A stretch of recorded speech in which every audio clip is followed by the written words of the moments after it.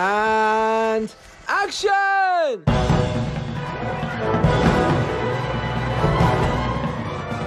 Hello and welcome to episode 350 of the Filmmakers Podcast.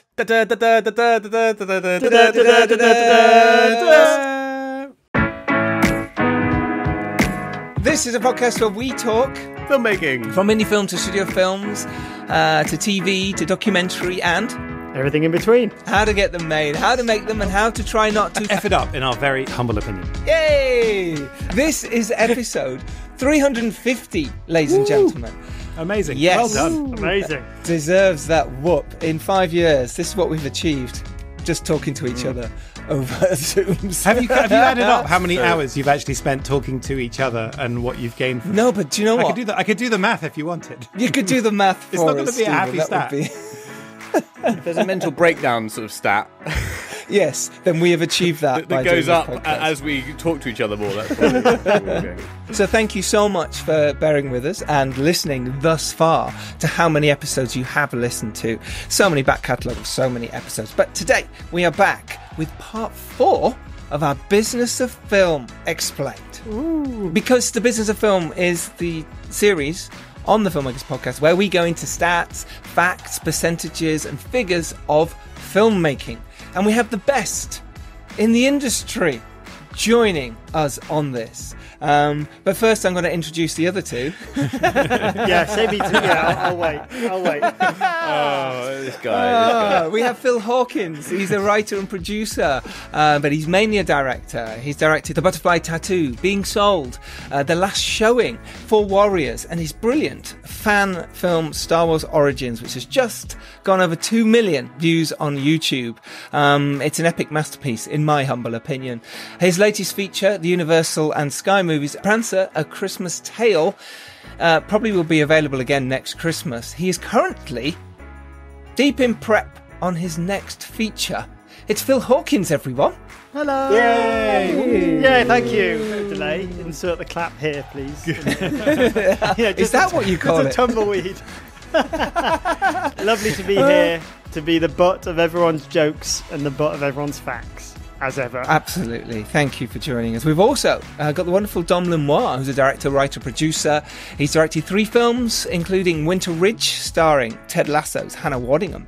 He's also produced soundtrack to 16, When the Screaming Starts, I Love My Mum, and the upcoming The Unreason. Dom Lenoir. Hello. Woo, yeah. Woo. How are you? I'm pretty good, yeah. Pretty good? Yeah. Well, second podcast of the day, but obviously I'm extremely excited about this one in particular. Second only in order, right? Not in... Like, yes. Good. Yeah. The headliner. Spelling order. Yeah, the headline. That's what it is. Silver medal. It's the end of the night. It's the 10 past 2. Yeah, You'll do. Well, to be fair, it's 2 hours, 2 or 3 hours before Giles usually sort of ropes me on for some kind of late night intro stuff. I'm glad you went there. Yeah. And speaking of Giles, I am Giles. I am Giles Alderson. In fact, I'm a Director, writer, and producer of such studio films such as Millennium's The Dare. Drink. Go on. World of Darkness. I'm drinking. Producer of Three Day Millionaire, which is now on Netflix. Director of Wolves of War and Stranger in Our Bed. Yay! That is There we go. Hello. And our special guest, as always, for these Business of Film episodes is the amazing Stephen Follows. He's a very established data researcher in the film industry. His work has been featured in the New York Times and many more. He runs the fabulous website, stephenfollows.com. Link to that is in the show notes. Go to it. You can find pages and pages of filmmaking facts and figures. He's taught at major film school. His scriptwriting has won Virgin Media Shorts, the Reed Film Competition, and many other awards. He's also been nominated for a BIFA, and he's longlisted for a BAFTA. He's produced over 100 short films, 2 features, and he hosts the podcast Show Me the Money, and authored by AI. Ladies and gentlemen, Stephen Follows! Now I'm cheering for myself, which feels terrible, but Yeah. welcome to the film industry. Does it though? Does it really feel terrible? I was clapping then, but obviously Zoom cuts it out, so you couldn't Oh hear yeah, me. sure. All of sure. us were. That's cut it out for me as well. Yeah. Silent clap. On the first episode of The Business of Film, we did talk about if there's a typical route to becoming a film director. Why is there gender equality in directors and getting your film on Netflix and its benefit for filmmakers? On the second Business of Film episode, we chatted about is failure. Is it a failure or not if you don't make a second film? Why you should be a verb, not a noun. And why it's harder to get a second screenwriter credit within 5 years. On the third episode, which I forgot to write, so, oh shit, I've got to try and remember. There's a few verbs to describe that. Yeah, right. Well, 1 minute. All about the strike, wasn't it? I think he's being a noun. Let's be honest. Thank you. But, no. Thank you. Yes. Yeah. And the third Business of Film episode was all about the writers' strike. Link to all those will be in the show notes, so go to them, listen to those after you've listened to this. So today, gentlemen, we should talk about the SAG strike. We should talk about actors becoming directors, actors in this business. How does that sound? Great. Yeah? Yes. Great. None of us are members, right? Can we do this? Are we allowed? Can we talk about it? That's a good point. Well, actually, you are allowed to do podcasts. I was looking up yes. actors, directors. One of the exemptions, yeah.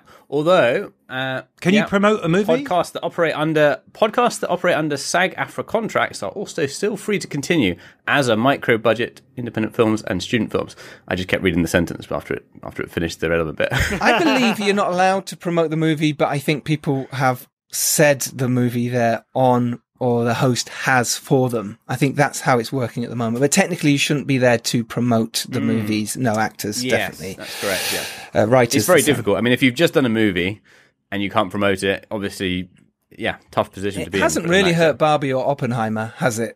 Oppenheimer. Well, they haven't really, because they were all being promoted and had their sort of all the interviews done early on. So it's the next wave, really, because I think the Oppenheimer, they moved the premiere forward by an hour so that the stars could be out before the strike started. Well, the UK one before the strike started. But Oppenheimer had its premiere at the moment the strike kicked off, which means that it's the next round of movies. Once they've let I don't know what that's coming out in a couple of weeks. But it's like Oppenheimer dropped the bomb on it, almost. That was actually a good one. I know. You have to give him kudos for that. That was really good. I wonder if Barbie has the legs to keep going. Wait, no. Oh, stop it. And Ken. And Ken. Can't miss out Ken. I've not seen either yet. I can't wait. I'm very excited. But I've seen Oppenheimer. It's outrageously good. Personal review on that bombshell. Well, one of the people that has been asking for a waiver to promote his movie is Tom Cruise. So he has actually been asking for a waiver. Which when I first heard that, I was thinking it was like, it's just Tom Cruise wanting exceptionalism, all that stuff. But when you look into it, the man's really done a lot of work to try and get the two sides together in the last few months. He's been meeting with both of them. What's the waiver for? Well, he wants to. Is it for? He wants to keep promoting the movie, basically. And I don't know. It must be the world tour. It must be like there'll be later releases exactly and wanted to talk about it. And as I said, when I first heard it, I just thought, he just wants something different. But actually, no, it sounds like he's really tried to bring the two sides together. Not successfully yet, but he has sort of said like he's quite keen to support SAG's idea of actors being able to keep control of their rights, not have their image sold off for a single fee or AI generating it or whatever. But it's a tricky one, isn't it? Because he's been put on the pedestal of like the savior of cinema post COVID with Top Gun and these big releases getting people back into cinemas, which is amazing. But and Tom obviously is listening, so I'm very very I'm very hesitant what I say. No, it's like you think obviously with all the work behind the scenes to get them talking, but you'd like if you make an exception for one of the biggest movie stars in the world, what does that say when it trickles down? It's kind of you kind of got to choose a side a little bit. Tom. Well, he's been trying. His point, I think, is look to the studios. He's saying, look, there are some things that actors are asking for that are around dignity that like are no-brainers. Let's try and agree them. Yeah. And then also on the other side, he's saying to the actors, look, cinema is just about kicking off again. We really need this to survive. Let's not undermine that. This is what the reporting is. Obviously, there's probably going on a lot more behind the scenes. But it's a fair point. But I think, my opinion is from the outside, both sides are actually really up for a fight, to be honest. I think the studios really want to show their shareholders and they want to put down a few markers, even if they lose some points. They know how to play this game. And the actors are just not tolerating this anymore. So I think even if Tom Cruise is standing between them, Mission Impossible style, trying to hold them apart and having no effect, I think that kind of goes to show like how serious the two sides are taking this.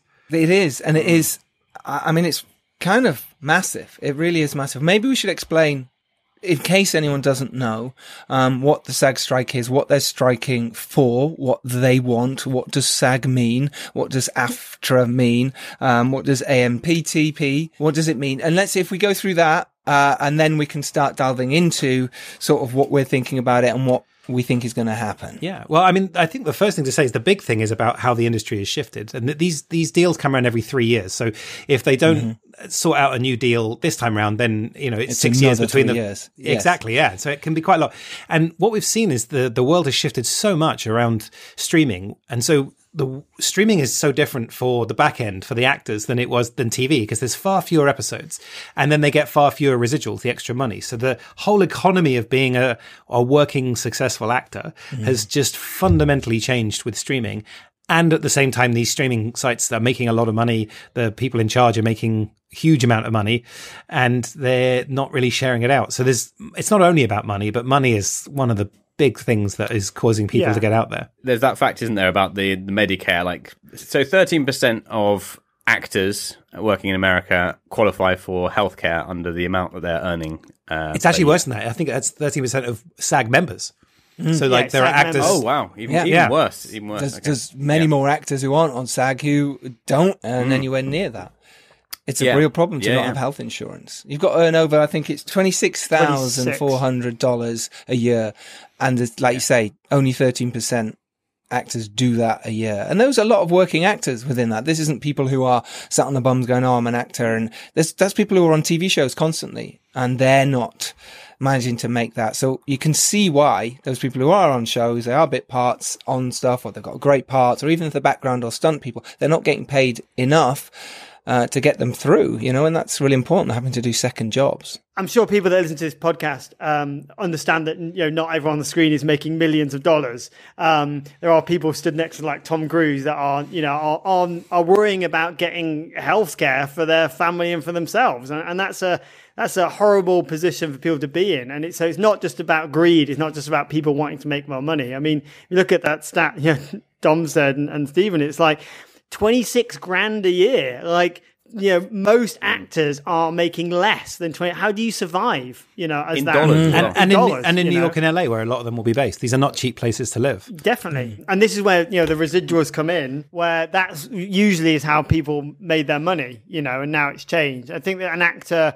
came out who said he made more money for appearing in 19 episodes of The Office, you know, which ended in 2013, than he did from leading 4 series of What We Do in the Shadows, I think it was. And that's crazy. 13 episodes as a guest star to being a lead, and you're making less money. And that's the issue. That's the problem. And I think that really solidifies, you know, how residuals have changed in this time. So yeah, it's a big worry. It's being chipped away in a number of places. So there's the amount people are being paid up front, but then there's also the amount they're getting residuals. But then there's also fewer episodes per show. So if you think about a streaming series, it's more likely to be 10, 12 rather than 22. So there's less cumulative money there. And then the studios are trying to chip away at other things that you'd imagine that either would be an income stream for actors or cost them something. So the two other big issues, or two of the other issues that they're chatting about, is one, the idea that a studio could pay you a one-day fee, scan your body, and then own your image rights forever, which paying once and owning it forever is the way Hollywood. We used to have DVDs and VHS, and now we have to pay every month to watch the same thing. Now Hollywood wants to flip it on its head. They want to own it for a one-time fee, but you know, whatever. But so that is crazy. How is? I mean, if it's crazy? Like if it's $1 million, if it's like $1 million or something, then fair enough. But how can they even publicly justify? It's a negotiating that's position. The there's no way so they think this is real. Yeah, well, this is like, you know, I said this last time. This is like the studios are the best lawyers, and the actors and writers are the best storytellers. This is a public negotiation. They're trying to shame each other and impress their members or stockholders. Like we are all in the crowd, eating the popcorn, and so we're like, boo! Like they know what they're doing. They're playing their heel. They know what to do. But there's that, and then the other thing is there's little things around the edges where if the rules don't update with the way that the world changes, and if that only happens on the studio's terms, everything will increasingly get worse for actors. If the unions don't put their foot down. So self-tapes is a good example where auditions are becoming increasingly self-taped, partly because they had to during the pandemic, but also technology makes it easier. Everyone's got cameras. And also once you get into that, but like that process is not regulated the way that normal casting process would be. So actors are doing free labor there through arduous processes and timing. And not that they'd always be paid for auditions, but still the process is chipping away. You're getting less upfront, less in the future. More things are being denied to you that would have been income streams, and more things are costing you to do it. And so, yeah, the SAG need to put their foot down on a number of these things. Otherwise, actors don't get anything for free. All these, everything from credits to residuals to everything has come from the unions demanding it and forcing the studios to give it up. The studios haven't chosen anything in the history of film to give to other people. I think I saw a stat, and I'm not sure if it's 100% true, but it was if 2% of the CEOs of the major studios took a 2% cut, if all the 10 studio heads did that, it would pay for all of the demands from the entire negotiation. Yeah, easily. Yeah, it's not hard. Wow. This is point of principles. They're trying to show their stockholders. They also insulate. They're also doing some nasty stuff as well. Like one of the studios, which I won't name just so that I don't have the details wrong, deliberately pruned a load of trees near one of the strikes was going on. And they initially claimed they had permission, and then they got fined a couple of $100. They can afford the fine. This is very much playing a role, and it's just, it's in poor taste, but... I guess we don't know exactly what's going on. It's almost like a SAG-AFTRA Christie novel that we're trying to decipher.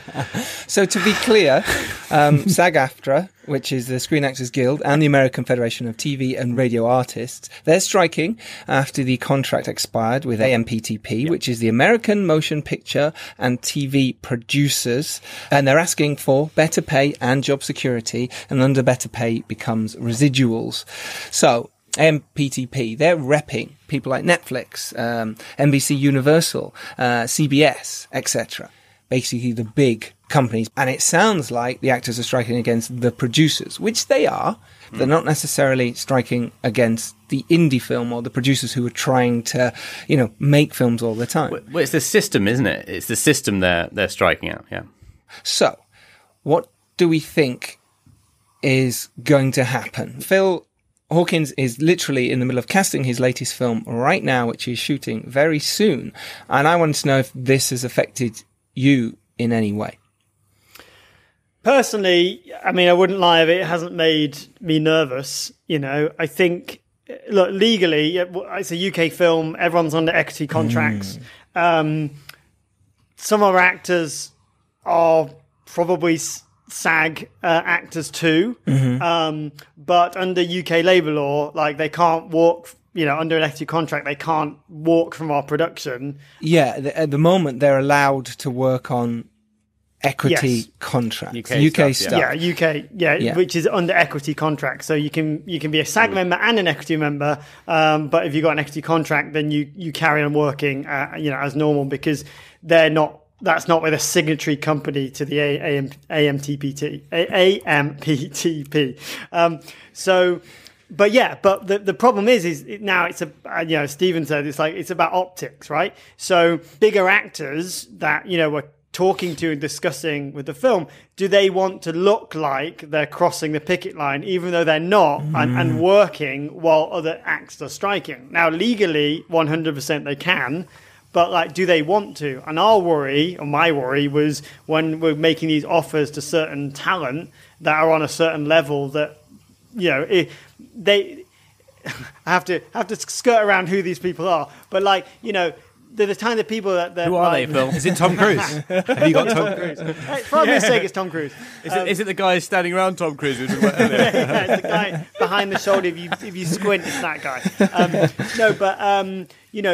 You could, if they wanted to, you could say a nasty article could come out and go, look at that famous actor working. Now, what was great was when Mark Ruffalo came out and said, we all should be doing indie film, because then there's a public consciousness about, there's a difference between the big scary corporation and the indie filmmakers that are trying to make film. Now, the film I'm making it's a big indie, but it's an indie essentially. So I was worried that yes, legally people can work, but are people going to take offers? And luckily, people have been responding, agents have been responding, and things like that. Which has been great. because there was nervousness that would just stop and then affect us. Because I'm 4 weeks out from shooting, basically. Wow. So, wow. I mean, I guess it's better than you being 4 weeks into shooting or whatever. Like, I can imagine the people that have had a harder time, because there was talk about this in Cannes this year when it was still all sort of possible, but certainly people who were risk averse or just responsible for the money were certainly thinking, well, maybe we'll just slow ball the development until we see if there's going to be a strike. Because can you imagine being 7 days in, like all of the cost of the setup, all of that, it's just going to be, it could destroy productions. Well, it was the Bond company. Bond, they were refusing to bond certain films at a certain level because of the fear of it coming. And you can't bond, you can't finance. So that was the worry, and it happened. There was that higher profile one a few years after Cannes where those cast members landed and then turned around and flew out. Can't remember the names of them. It's been a long day. Sorry, but that did happen. So I'm relieved that there's still potential out there, and I would say this would be amazing if you want to. Now is the time to get Meryl Streep in your short film, guys.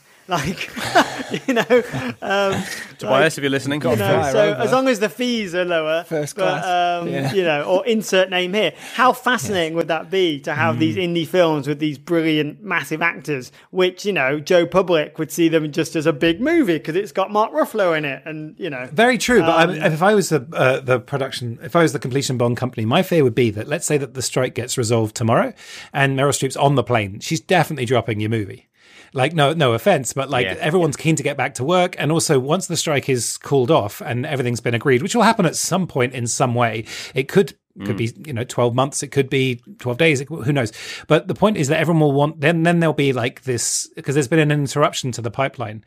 And so everyone will be pushing very hard to get these productions back up and running. And so it's the disruption. Huge money will be thrown from the studios. Like when it is resolved, I mean, assuming it will be resolved, all of the streamers, all of the big studios are going to be throwing outrageous offers, I would imagine, to secure cast to get straight back into production. Well, there's the other side of that is the ones that they've stopped, they will have to go and continue filming, or the ones that were about to start. So there'll be, again, it's kind of after the COVID situation, there might be that backlog where suddenly everyone's filming, it's crazy, there's no crew and cast, and then it'll drop again, which is kind of what's happening now. It's going to affect, like, one of the things that COVID really did as well when we started to open up was it really affected the crew rates. Like people were having to pay more to get the same people. And so, because I think the crew is somebody we should really bear in mind here, because I think largely there's a lot of support, solidarity between cast and crew, and all these different unions, they're fighting the same fight in different ways. And a victory for one is usually a victory for the other, even if not directly.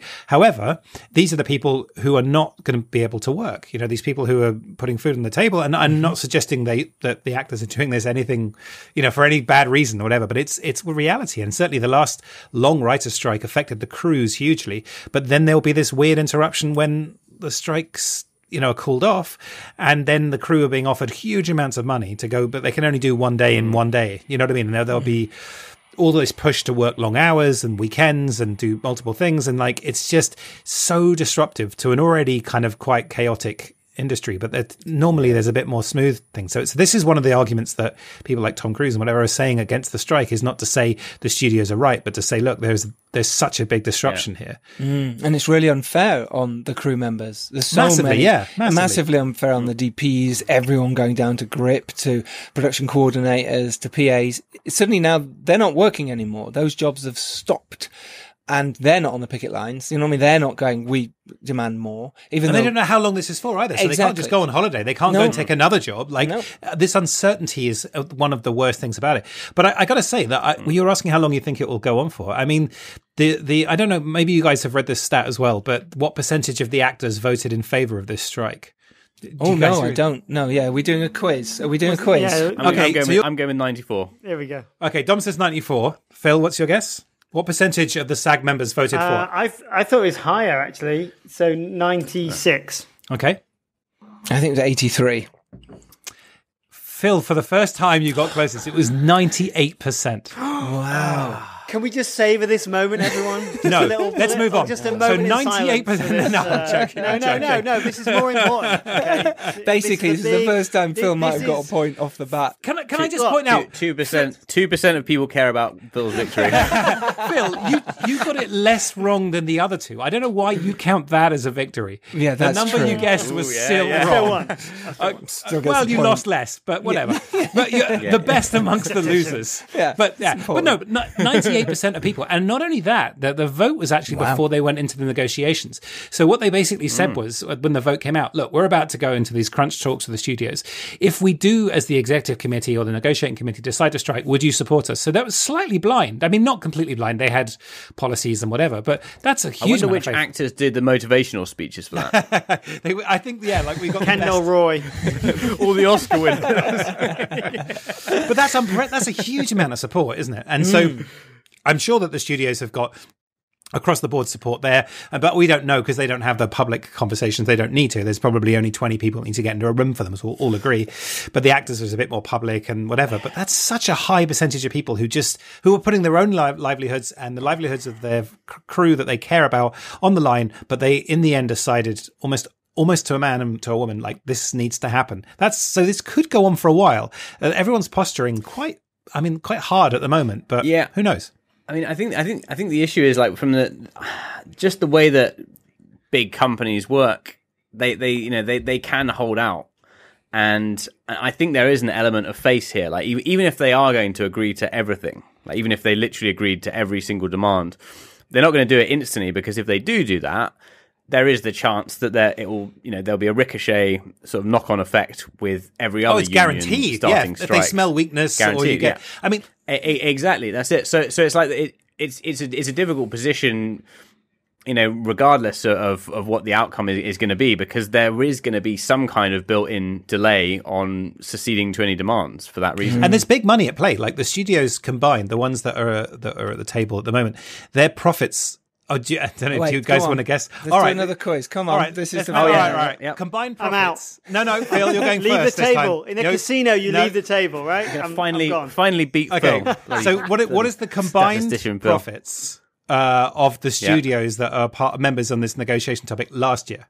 Not turnover, profits. Is that studios and streamers? Yeah, so that's a good question. So there's the studios that have streaming arms, and essentially they are largely, and then there's the streamers as well, and it includes both of them. Okay. Because Apple and Netflix, some of them. Phil goes first. Winner goes first. Yeah, Right, yeah. winner from the previous Yeah. round. Do you know, it's an astronomical amount of money. Billions. Yep. So I'm Don't going to give him go a like clue. 3. No, I mean, it's got to No, be I billions, said isn't yep. it? I thought you meant the TV show Billions, because that's included. That's on strike. There he is. I don't know. 2.4. Okay. All right.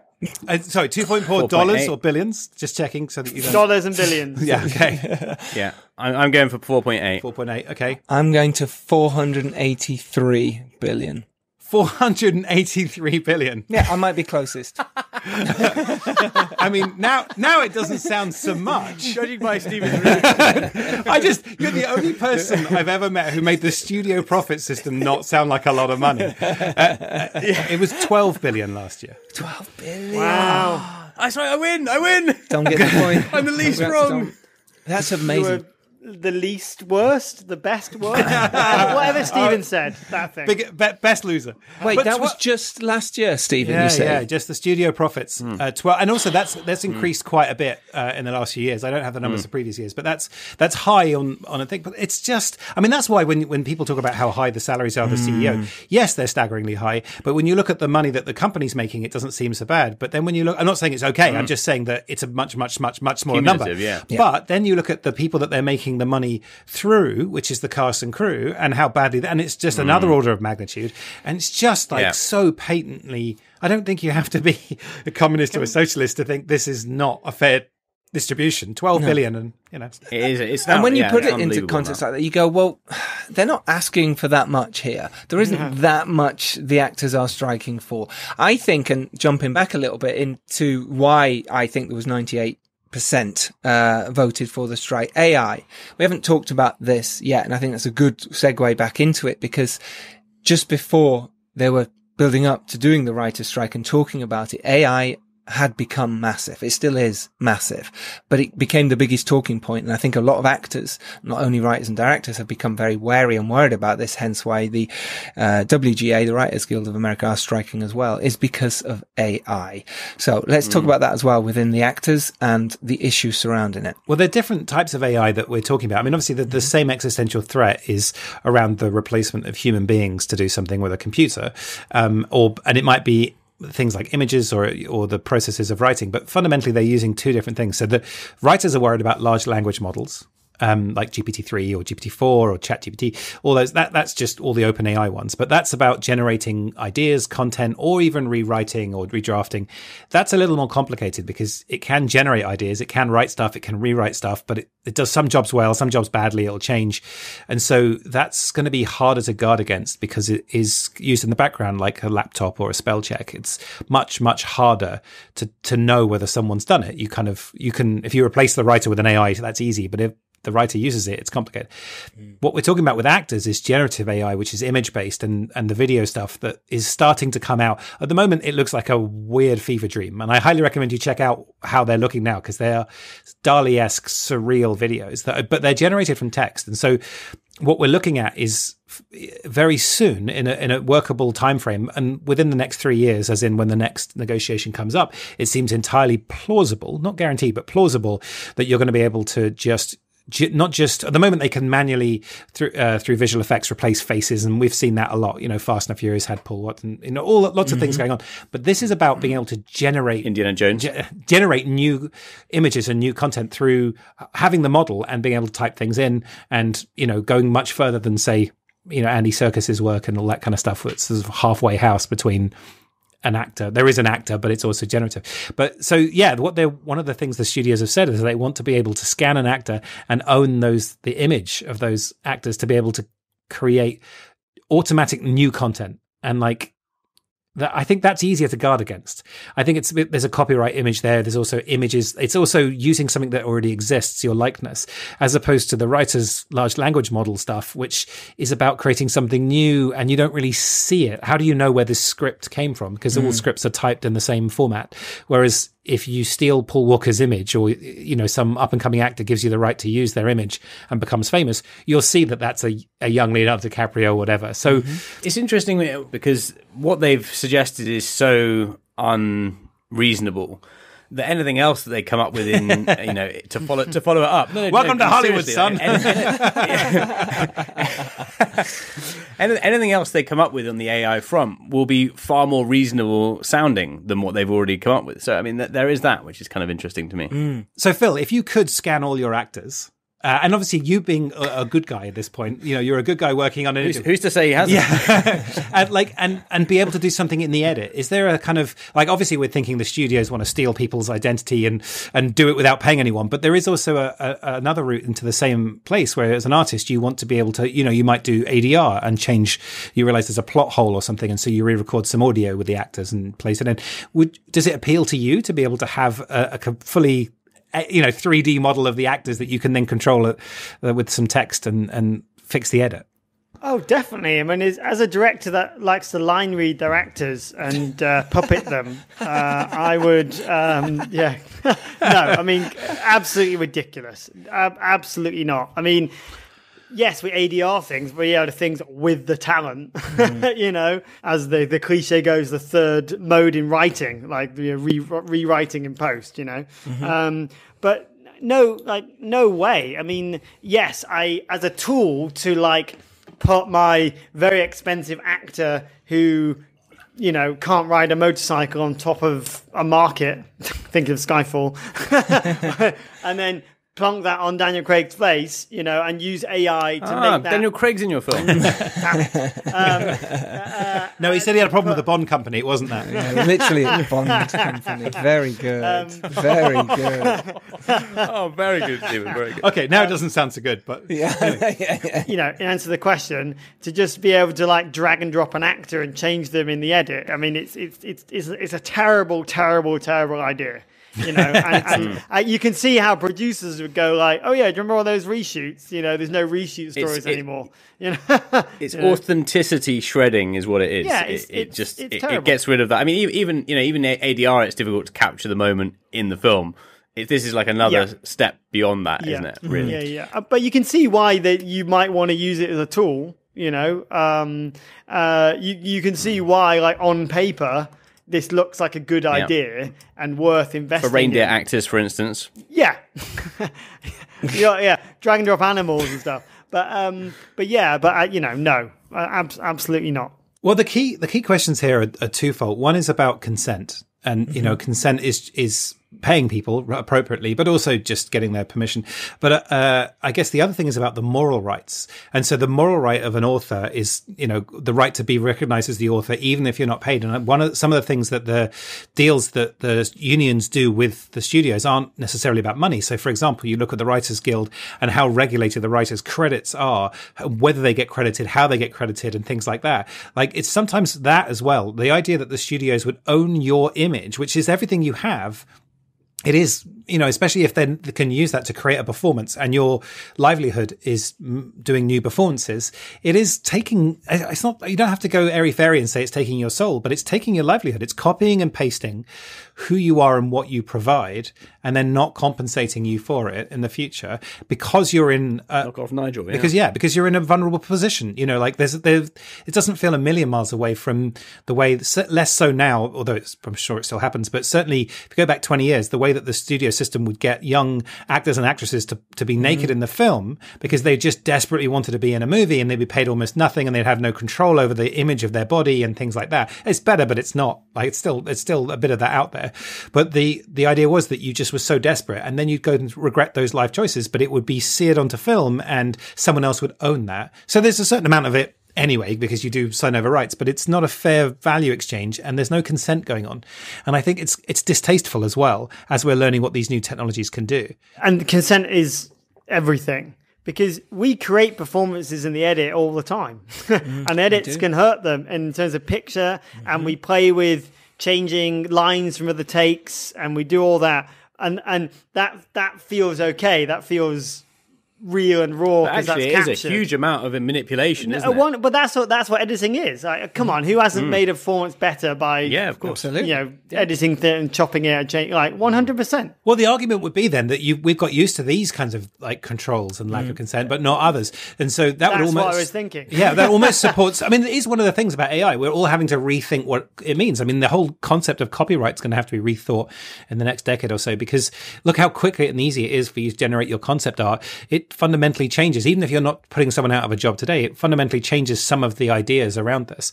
And I think perhaps, I mean, who knows? There is a future where actors have to realize that they will get scanned once, and maybe there's a residual. We had this actually when the VHS started to come out. The concept of a pre-recorded thing that the audience would own at home was a whole new idea. Because we previously had movies that were in cinemas and that was it. Then there was this whole fight in the late 40s around TV rights and stuff like that. That was kind of new, but that was still kind of broadcast time dependent, right? It goes out, it's gone. Then with VHS starts to come in, the idea that the consumer would own a copy they could watch whenever they wanted, as much as they wanted, was a whole new paradigm of control over image and rights. And that's how the studios started to That's how the union started to say, well, we should get some of that money. And the studios went, well, it's a new technology. We'll give you 20% of what we normally would. And then they never updated that. Hence a lot of the stuff in the late 2000s were, the writer strike and things like that. But that is where we have to get to with this AI. It's a whole new paradigm, whether it's writing or performance or anything else, that we haven't wrapped our heads around. And if we let the studios decide what's normal, I don't think any of the probably not best for us. No, they're looking out for themselves, as they should, and that's what they're doing, and that's what they say they're doing. But that's what's at stake here: is saying no, this needs to be regulated. So it might well be that actors do have to be paid a fee for their image rights to be used to generate new stuff, but it will be regulated. It will be a certain amount per year or a certain amount per show or something. I don't know. Like, we've got to invent this, and it may not be this round of strikes that it might be in 3 years' time. Yeah, exactly. Next contract and then what do you do if you get pirated? Someone downloads the source. Your likeness gets pirated. Yeah, well, you've had that with video games. Actually, you could have like a Giles Butler or any kind of there's such big applications like for the future in terms of when we have holograms and even in sort of home computers, home robots, those kind of things will be the future one day. And people's likeness will be part of that. Yes, totally will. You mentioned before then about the WGA and the writers' strike a little bit. Well, let's just touch on that slightly. What's happening? It's kind of gone quiet. Perhaps, we could maybe just touch on what we think's happening. I think that the writers know full well. The writers, they want to make sure that the actors have got their time in front of the camera. It doesn't make sense for them both to be shouting slightly different things about the same people. Also, you want to make sure there's no fatigue. The actors are more interesting to the press because there's more famous people in it. It's a new thing. Yeah, lots of famous people. Yeah, exactly. And so I'm pretty sure there's some coordination going on because we don't know what's going on behind the scenes with the negotiating committees. And the two strikes are not really linked. They are covering the similar issues because they live in the same world and they are happening around the same sort of time because of a quirk of negotiation and that gives them more collective power. But ultimately, they're two separate strikes campaigning against the same set of bodies of the studios entities. So, but I think that when it comes to the public side, it makes sense for them. And I'm sure there will come a point in, let's say, both the strikes carry on for a while, in a couple of weeks, where suddenly the news seems to turn and it's all the writers again, and the actors are quiet for a bit. That's very clever negotiation by people who, let's be honest, understand show business. But this is special because there hasn't been a writer strike and a SAG strike for 60 years. Yeah, 60 years. Yeah. So it is kind of a special time. At the same time. It makes me wonder whether the studios have someone in the studios. I have no evidence of this, but I do wonder if they sat there and thought, well, we can't make anything anyway. Why not have them all out on strike? What is the difference? I mean, it's true, though. Two strikes is not two lots of money. Send some offensive notes over to the actors. Well, I mean, it would make sense. But who's going to write them? Right? AI. The AI. All at the same time. So, look, how do you think this is going to affect us as indie filmmakers? This is the thing we're talking about as directors, producers, filmmakers, creators. Especially the UK, but across the world, what do you think is going to happen? How is this affecting us right now? Well, and will do. The General Secretary of Equity's come out and said, they're strike ready because Equity negotiate next year with PACT. Mm-hmm. They've already put in their deal. They're saying they're strike ready. Yeah, they've asked for similar. They want 15% increase in pay. That's what Equity have asked. PACT already. And probably the same residual secondary payments, very similar to SAG. Right. So they've already put that premise in. So there probably will be a strike. It depends. It depends how good the solution is here, because a lot of the things that we have in the industry now, like credit systems and lots of checks and balances and residuals, are very carefully negotiated and documented and adjudicated. And I know, as being a UK producer in the past, we would often say we're using Writers Guild terms, even though it's not a guild project, anywhere near a guild project, but they've done all the hard work in figuring it all out. And me as a producer, I want to give the appropriate credit to the writers. I don't know what that is, and smarter people than me have spent years figuring it out. So sure, whatever they say is the way that we negotiate this and we work out who's first, second, third, whatever, I agree in advance. What about in terms of productions? What about in terms of making things? At the moment, Phil is 4 weeks away from shooting, and fingers crossed that all moves forward. Do we think it's going to have a big knock-on effect? I know we touched on this in the beginning, but I know I'm talking to a lot of producers at the moment, and I'm making things as a director and also producing films, and they are moving forward. They are happening. Well, I mean, it's simple it's not simple, but there's a lot less risk for UK productions. If you're doing anything international, especially sort of any kind of company that might have affiliation with America, things become a lot more tricky. And you're then in the territory of, well, do I move it out of America or do I try and get a waiver? And getting a waiver is obviously very new territory, and there's probably a huge inundation of waiver applications going to SAG at the moment. There is. So massive. Filmmaking is always up in the air, but there's a huge, level beyond the norm in this situation, and it could certainly put investors very much at unease. Well, when you're talking about big names, big actors, yes. I think in terms of us getting projects made and done, I don't think there's any difference for us indie film do it with our talent. We've just got to be careful our actors don't jump out. And right now there is crew. Some of the best crew out there, because the big ones are the international productions with the big stars, and those people aren't working. I think that you've got two major effects, and one is immediate and one will take time to filter through. So the immediate one is uncertainty, and that helps nobody. Like nobody, the films are so expensive. They need even a cheap indie film is costing huge amounts of money, and there's loads of risk involved for so many people along the chain that we don't need more. And so even as we talked about, like, you can probably get a top member of crew now for your production because they can't work elsewhere. But if the strike is resolved next week, they're going back onto that, and that'd have to be part of your negotiation. So even the benefits are slightly uncertain. But then the long term is, let's say medium term. So let's say in 6 months or a year, if the strike drags on for a while and you're able to shoot or complete a project, you're moving into a marketplace that has less content. It has less new, fresh content. And so if you have something smiling. So what that means is that it's amping up people. I'm not going to speak specifically about your production, Phil, because I don't know. But people like Phil might be in with a shot. Yeah, well, they're going to have to deal with a lot more uncertainty now, take much bigger risks now than they would have to otherwise. And that depends if they have the backing for that. But if they manage to come through the other side, and if the strike does become meaningful to the pipeline, which it's not yet, it's a blip right now because it's only just started. But if it goes on for 6 months, or like the previous writer's strike in the late 2000s was quite long, then suddenly, let's say Cannes next year, Berlin next year, at these film markets, and Phil or his producers or whatever are like, I have a new film. Like everyone else is like, and if it's a substitute to, even a mild substitute to the things that the tap's been turned off for. So, I mean, that's where real indie productions thrive. It's not.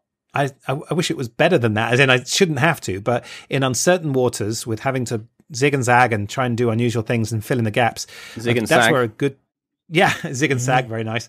That's where the indie producers really thrive, is being able to see an opportunity. So you think about how much Disney puts out, all the streamers combined. If every indie was able to shoot all their films, first of all, there wouldn't be nearly enough for this, just in number, but then also what the audience thinks is a suitable substitute. And if we're all used to seeing $100 million movie by The Rock be dropped on a random Tuesday on Netflix, then we're not gonna have like some thoughtful small indie film and think it's like Coda, for example. Coda is a fantastic film, but let's say that was an indie film that was made during a strike. Let's say hypothetically, I don't think that's ever going to be a substitute for the things they're lacking. So it may be used to plug a gap, but fundamentally what indies can do and what do well is not what the studios fundamentally do. Until they do well. I mean, think of how many studio copies of Everything Everywhere at Once were currently in production, or being written. Well, they were until the last couple of weeks. So I'm just trying to think of the other side of the coin. It's kind of like,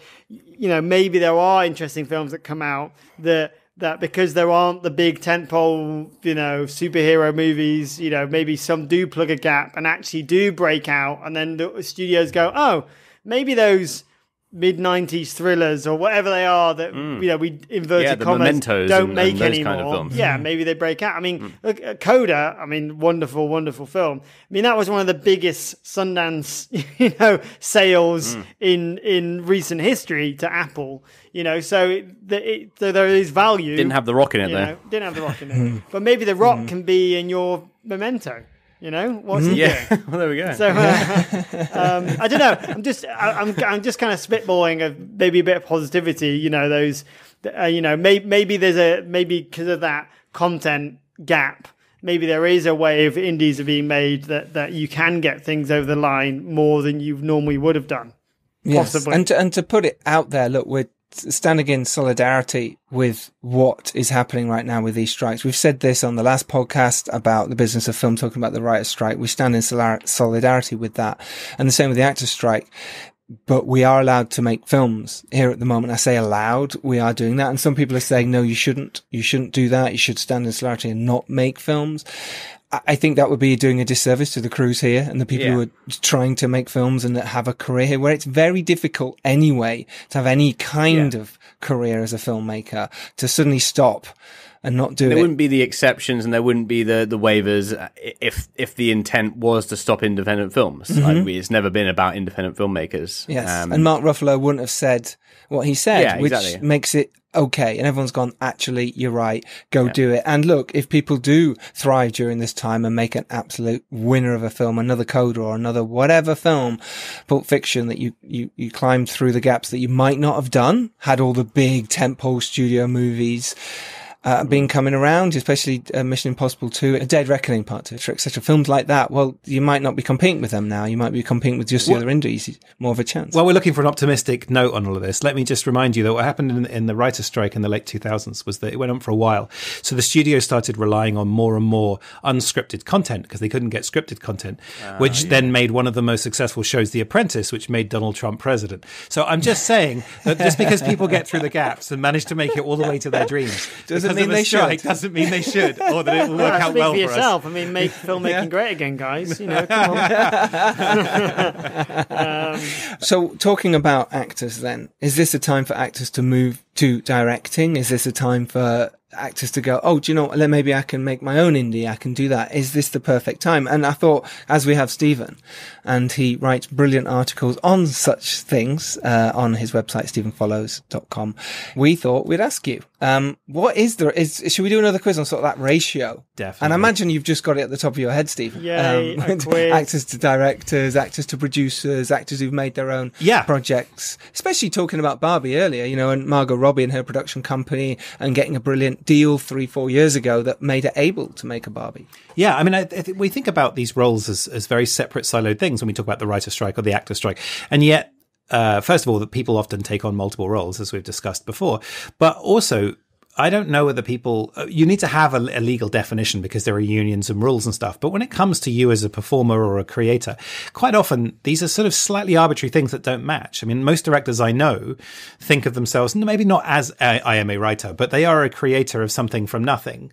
Mm-hmm. And the shepherding of a production as a director in all the stages of production is not a million miles away from creation. And, you know, lots of directors also may be editors as well. But, so let's, warm up into this topic. So what I've got here is these are just pre-pandemic. These are 20 years of films pre-pandemic. 30 years of films, actually. Right. We're all getting ready. All right, I think our brains are back on. So what I can see here on the Zoom is two very happy faces, very keen to guess because they have nothing of their identity on the line. And Phil looks like he's doing someone else's specialist subject on Mastermind. This is AI. I feel good inside. So let's think about. So what I'm looking at now is this is across 30 years of films leading up to the pandemic, but I don't think the pandemic has any effect on this. And so I looked at all the people that have at least one credit on a feature film that was in cinemas. So as a director, so we're looking at a cohort of people is they have directed at least once in a film that came out. Yeah. How are you still looking pained, Phil? I haven't finished the question. I was just closing my eyes and visualizing. I know you don't like answers, but I thought you were okay with questions. Stephen, he's 4 weeks away from filming. This is that face. This is a 5 a.m. start, and this is very late now. This is amazing. We've got him to do this podcast. Well, I'm loving this. I'm the Dorian Gray to Phil at the moment. The worse he feels, the happier I am.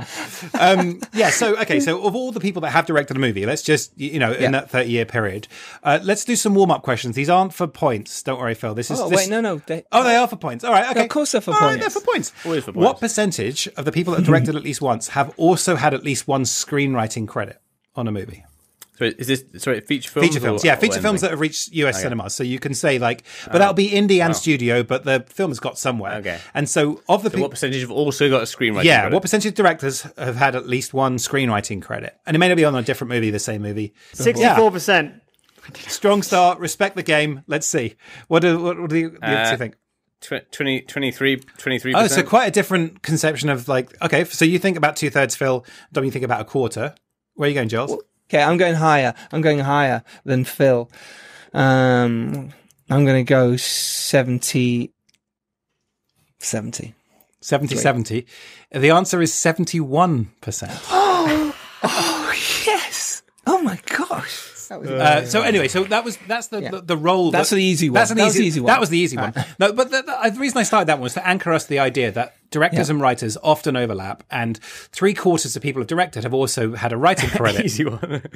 So It's huge. So what we need to now moving on to cast. So this is kind of interesting because before I ask you the question, we have to think about what does it mean to be a cast member.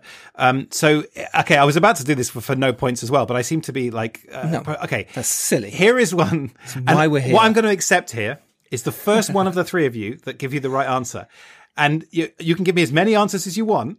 Okay. So there is a director who you've definitely heard of, who's been credited in movies, and I'm going to read out 3 credits this person has. Clint Eastwood.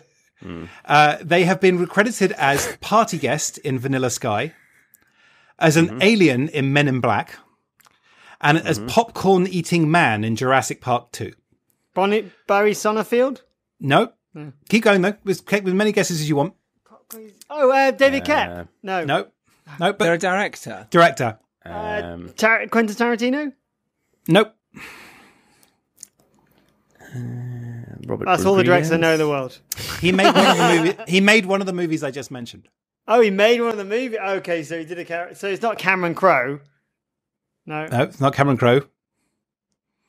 You said one of the others already. So hang on. So it has to be Men in Ridley Black- Scott. Men in Black 2. Yeah. Vanilla Sky. No, the it was Tom Vanilla Cruise. Sky, Men in Black, and then there was the third one I said, which was Jurassic Park 2. Yeah. Who directed? Oh, is that not Spielberg? Did he not do the second one? No, he did the second one, Spielberg. Yeah. Yeah, it was Spielberg. So I get the Spielberg. points. I said it. Yeah, I said Did it. you? Did you know that question? How did we all not answer Spielberg? I didn't hear you, Dom, but we'll do we do an honor system on this I did it. podcast. All right, I didn't Dom gets hear the it. points. Did Dom I didn't say hear it? Did you either. say it? No. I said it just now, yeah. Well, What do you mean just now? after I said it. I'm going to say it now and edit it in later. Giles, you're the one that does the edit, so if you say I said it Steven after Spielberg. you said Jurassic. Thank you. After you said Jurassic Park. I didn't say it. Oh my god. Sorry, Anyway, give you a Steve-O. point. I Dom should've gets known the the point. answer. Okay, I so- know he's in Men in I'll Black. take it. Yeah, but he's an alien on the TV screen. You know when they have quite a few of them. Yeah. So the same question I asked about writers, but let's ask it about cast members. So the percentage of directors who've also had a proper acting credit on a movie. 12%. 12? Do you say 12%? Okay. Yeah. Phil's jumped straight in. I like how you're going for speed, Phil, over quality, but like Hey, it could be right. Wait, I'm going 22. You think 22? I'm going to think about this because if we It was think such a horrible answer before that this time it might there's work. so many directors who are going to have that credit because they're going to put themselves in a film or it's a cameo. We've just discussed now is an acting credit. Not only that, but you feature in other people's films. You constantly are on set and they go, oh, go and do that for me. Bit of fun. This isn't a So I think that filibuster. percentage- Just give Yes. us the answer. Yeah, just give us the So question. This is therefore, Giles because of Buster. this, yes, It's exactly. either going to make you more smugly right or very wrong. yeah, Yeah, he's digging a hole. We don't know what's That's going why on. I'm Dig it straight out. in. Just say a number. But I think Yeah. this is huge because TV days, so many actors were constantly directing their own episodes. I just balls, think didn't think about No, that. it's just movies. It's Oh, just, it's just movies. Okay, good. Oh, okay. I still Yeah. think it's higher, but because Give I us a can get number. the point if I just go above Phil's or above Dom's 22%, I'm going to go 25%. But I personally think it's much, much higher. I don't think you get to guess and say you think you're wrong. I think Because you're trying to you can- get like the. You can prove me wrong. So It's it's very podcast. quickly. Please let's prove him wrong. Come on. Can I just note that when Phil was defending his answer a moment ago, he literally said to me, "You don't know. I could be right." I'm like, "No, I do know. And you're not." That's a weird argument to have to It's me a at really this weird- point. If a tree falls in the forest, no one hears it. Blah blah blah blah. All that Yeah, existential stuff. So the answer is 28%. 28% of directors Oh, have no. also Me. starred, or also not necessarily starred as in leading, but they've had a proper acting role. That's quite high, I think. Yeah, because it's higher than I thought. Writing, directing, I see Not as me. I thought it was high. similar kinds of it was things. low. They're about creation and communication of ideas, right? But Yeah. starring and directing, I think, I know that there's overlap, but to me, that sounded like a high percentage. So my final kind of set of questions, or final question really, but we can explore it in a few different ways. Actually, you know what? All of the points we've had so far mean almost nothing because I have 2, 4, Wait, 6, what? 8, 10. I have 11 possible points on offer for one question in a minute. So Phil, I look That- great. That's not fair. No, that's not fair. Okay. It's because the scores That's at the not fair. You've moment. just thrown it out the window. Scores I at the could've won moment. this. Phil's got one. Me and Dom have got 2. I've got one. Just so saying. So hurtful. So hurtful. All right, so what we're looking at here is people who have directed but they're primarily known for being famous actors. And I got 5 here. So all 5 of these are famous actors. You've gender neutral, so you definitely know them.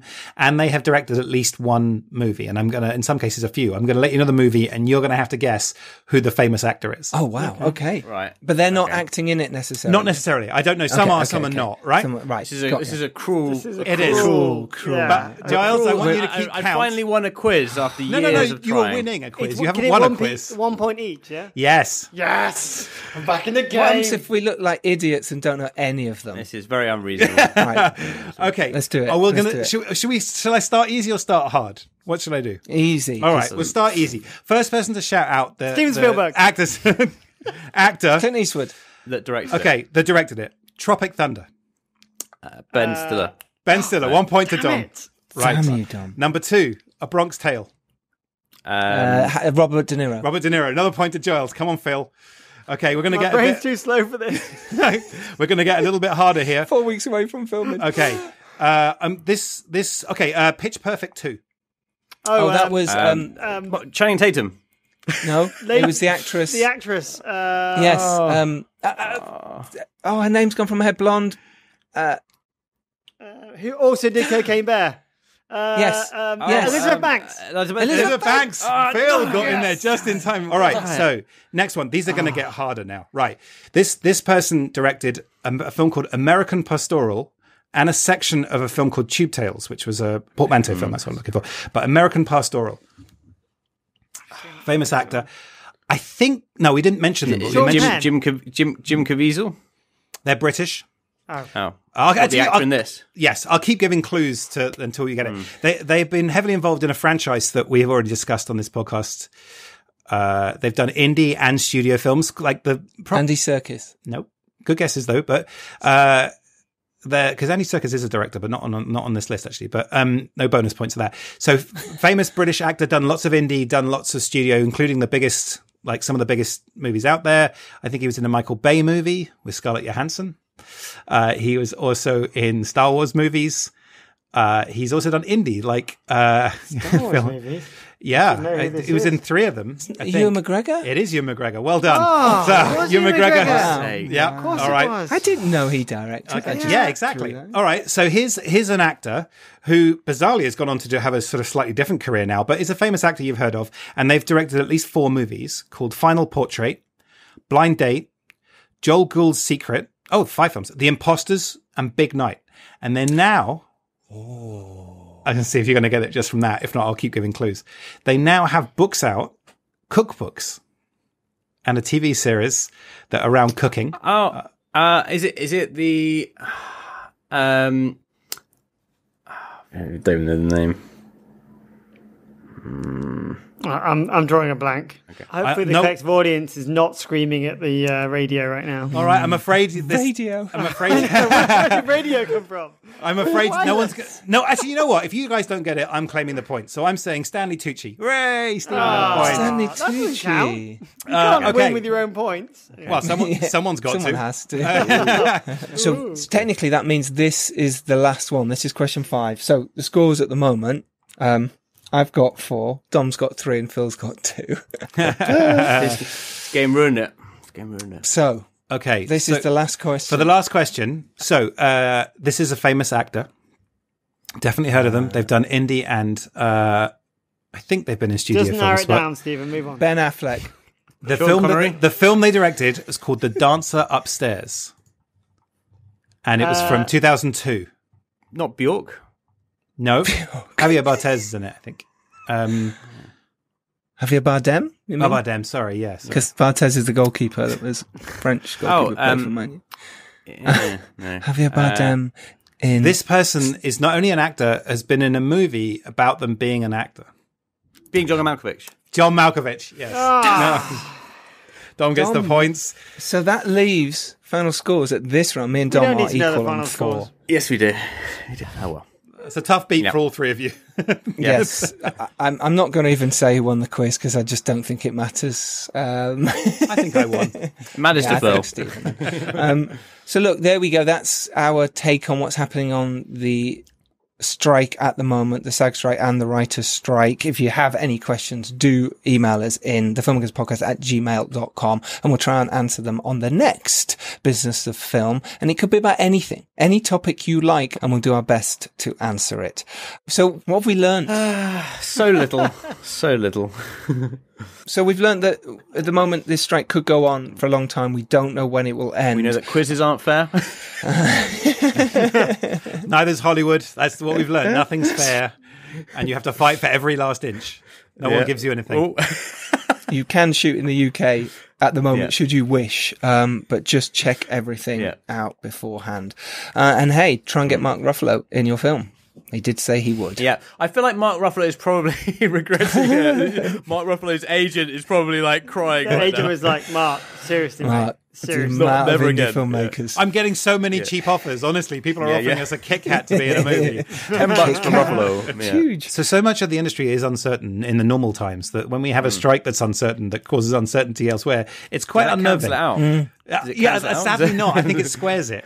But it's worth recognizing, and that's also what the actors are striking about, is that their income is uncertain. So if the best payday isn't good, then all of the other days. So I think we're all feeling, wherever we are in the industry, in front or behind the camera, whether we're on strike or supporting other people who are, it's just that everything is very uncertain, and especially so at the moment. And that's part of the nature of the game that we're in, and that's worth acknowledging, because we all have our own versions of it. And my thoughts very much with you, Phil, at the moment. 4 weeks out, that's tough anyway, because indie production is always hard, and then you've got other extra uncertainties. So yeah, thoughts are with us. Our thoughts are with you in like having to work incredibly hard under even more uncertain than normal conditions. Yeah, I mean, look, I just feel very, very, if anything, just feel very, very lucky to be, directing a film at any, way, shape, form, but especially in these uncertain times. So, I don't want to jinx it by saying any more, but yeah, I'm just getting my head down and doing the work until someone tells me to go home. Go home, Phil. Go home, Phil. We're thinking of you, Phil. Yeah, keep up the fight. It's hard to do it as you're doing it now, but we're all with you. We are. Thank you, guys. Much. And by the way, Giles, well done on 350. That's well insane. done, mate. Can I just say, I know you didn't do it alone, but that's such an effort. Dom, and also, I know. I was going to bring you two up. It's especially impressive you've done it with these two dragging you down. No. Well, we haven't been in it the whole time. You and the whole team, but like that is epic. I just wanted to add that is so impressive, and the service you've done to the industry and to the community is huge. So I'm on their behalf saying thank you and well done. I stand in solidarity with Stephen on that. Thank you, guys. Yeah, very well done. Pleasure. Well done. And I hope you out there listening do get something from this every week. And look, listen, go on our socials. Someone has to. Go on Twitter, go on Instagram at Filmmakers Pod, and say thank you for 350 episodes, not just to me, but to everyone who's been on, and all those people who've given the time and effort to make this show. And go on iTunes and give us a 5-star review. Go on for our 350th episode. Go on there if you haven't done it already and give us a lovely glowing review. 350. Amazing. Thank you, everyone. Thank you, Phil. Good luck with your film.